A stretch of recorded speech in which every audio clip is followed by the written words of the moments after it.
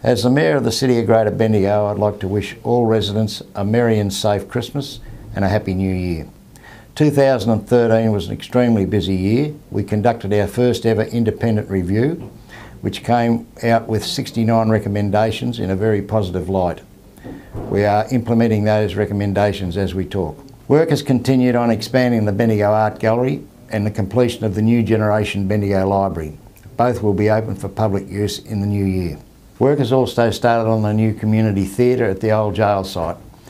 It'll be named the Alumbra Theatre, and it'll be a wonderful asset for us when it opens in 2015.